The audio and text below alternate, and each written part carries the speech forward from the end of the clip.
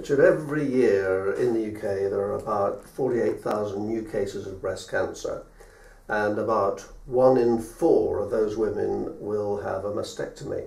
Now, why is that figure so high? Because as I understood it, treatment was now so successful that, generally speaking, the breast would be safe. I think you're absolutely right, Gordon, that there is a lot of breast cancer around. You mentioned 48,000 women a year diagnosed, which is a huge statistic.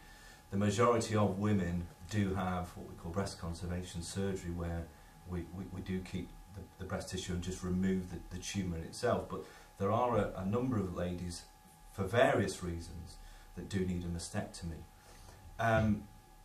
It can be because simply the patient does not want a tumour removing and leaving the rest of the breast tissue there. They don't want to live with that uncertainty that it may come back, and you're having to go through the whole process again of having the breast off at a second operation. So it's almost a fear factor why they don't opt for lumpectomies, as we say. Now, there are other reasons that relate to the tumour biology itself. It may be that it's quite an aggressive tumour. It may be that there are more than one tumour in the breast, which necessitates the surgeon to advise a mastectomy, again for safety reasons, to prevent it coming back, so we can improve local control. Well, of the 12,000 women who do have a mastectomy, only 21%, which is just over 1 in 5, actually have breast reconstruction. Why so few? Yeah, that is again an interesting statistic, and you'd think actually that more than 1 in 5 women would opt for breast reconstruction, and actually it is quite a difficult thing to get to the bottom of. I mean, we know from the National Mastectomy Audit that that varies enormously from 1 or 2% in some units to as high as 40 to 50%, for argument's sake, at UHSM here, where we do a lot of reconstruction. Again, one of the big things that comes out of the reconstruction audit is patient choice. They don't want to go down that route of having potentially complicated surgery with added complications. Again, other reasons may be that the tumour is quite aggressive, and the surgeon would advise against having reconstruction because it may delay chemotherapy, radiotherapy, etc.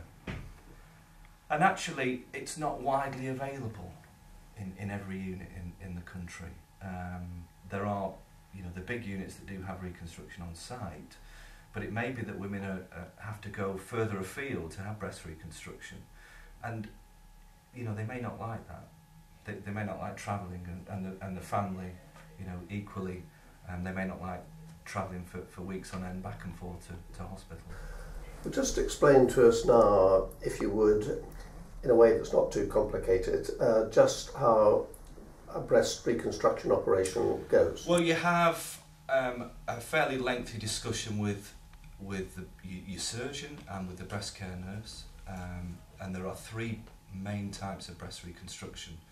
The most simplest breast reconstruction involves making a mound on the chest with an implant, and we call that implant-based reconstruction, and they are of the silicone type implants that we use.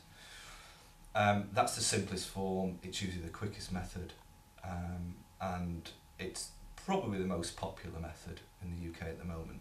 Then you get on to more complicated types of reconstruction, and that involves taking your own tissue, for example a latissimus dorsi flap, from your back, which involves taking skin and muscle and rotating it round into the space that you've created when you've done the mastectomy.